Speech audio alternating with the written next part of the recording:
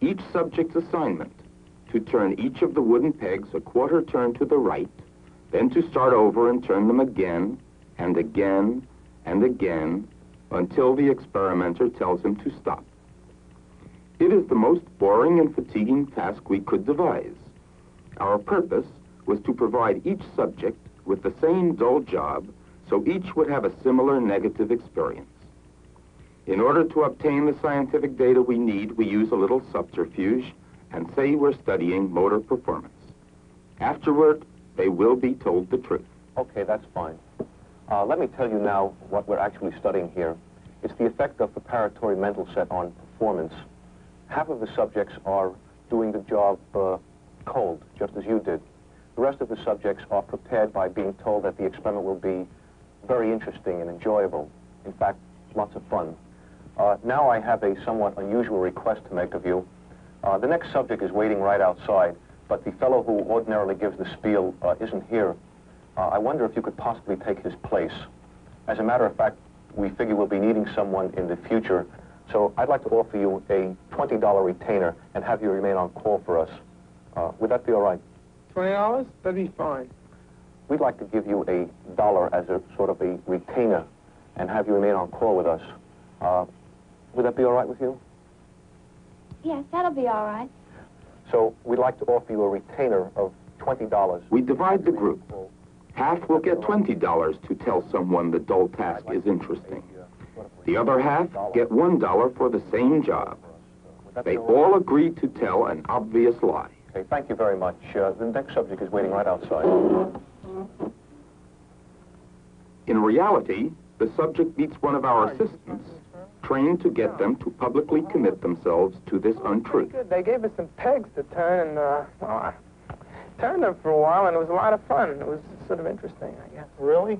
Well, that's strange, because a friend of mine took the experiment last week. I think it was the same experiment, and he said it was pretty miserable, and that I should do everything I could to get out of it. Well, I think maybe your friend was wrong. Perhaps it was a different experiment, because this was a lot of fun. It appeared to me as if it were a puzzle. We, had to turn these knobs, and I tried to figure out what we were doing it for, but I really couldn't figure it out. Perhaps you'll have better luck. Well, what do you have to do exactly? Well, we turned pegs and knobs the same way each time, and that's about what it was, but it was very interesting. Do you try to find a solution of any kind? The $1 subject sells just as hard as the $20 one. But which of them will come to believe what they are saying? Other theories might predict that the man who is paid most would have the highest motivation for enthusing over the dull task and would be most sold on it himself. Cognitive dissonance theory leads to an exactly opposite prediction. The man who is paid $20 knows that the task is dull, but he also knows that he had sufficient justification for saying that it wasn't. How much did you learn from this experiment?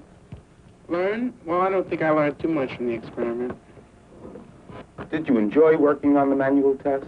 Well, it really wasn't too enjoyable. In fact, it was rather boring. How about the man who is paid $1? He knows the task is dull, but he has two discrepant thoughts.